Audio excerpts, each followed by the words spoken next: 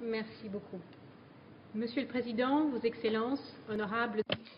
Thank you very much, President. With you today to share the perspective of the Internet Society on progress made in the implementation of the WSIS outcomes. The organization that I represent, the Internet Society, finds its origins in the technical community that first began collaborating over 40 years ago and which brought the Internet. As a global organization of 71,000 members and 108 chapters in 92 countries, our organization has been engaged in all stages of the WSIS. We've come a long way since the Tunis Agenda recognized the respective roles and responsibilities of governments, civil society, business, and the technical community in shaping the evolution of the Internet. In just 10 years, we have made impressive progress in implementing the goals agreed in Geneva and then in Tunis. First of all, a more cohesive Internet community has emerged.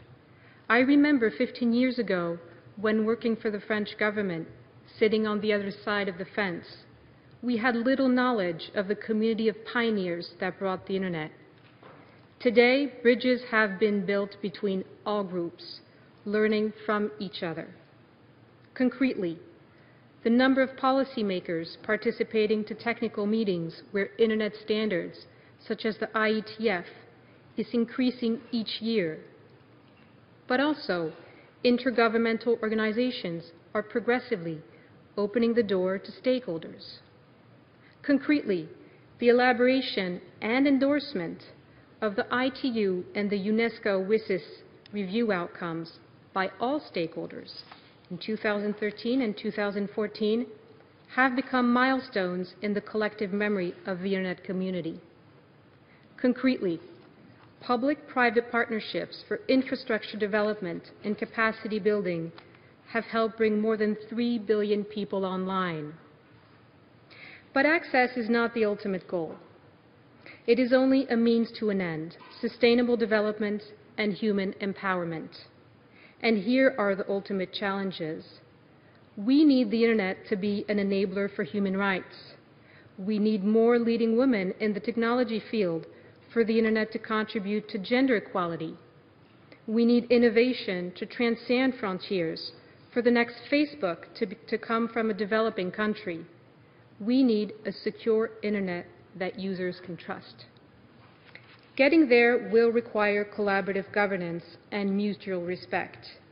No one does it alone, as stated in the Tunis Agenda.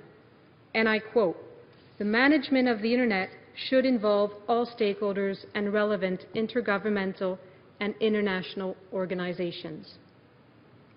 There are many examples of the benefits of collaborative governance.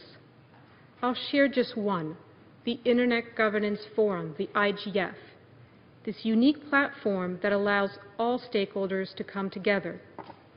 This year, participants are tackling important challenges, such as developing policy options for connecting the next billion, or best practices to counter abuse against women online. The multiplication of IGF-type initiatives on all continents demonstrates the viability of the model.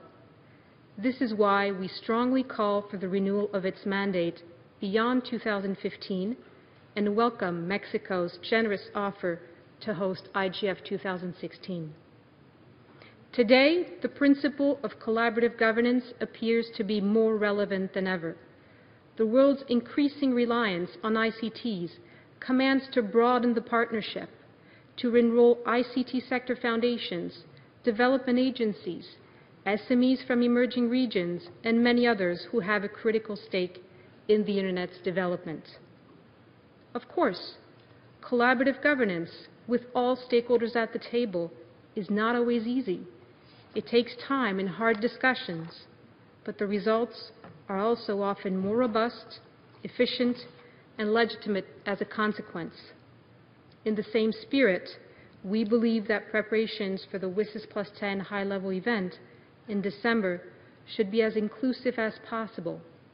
In this regard, I would like to thank again the President of the UN General Assembly, and the 2 co-facilitators, as well as all delegates for having us here today. Thank you.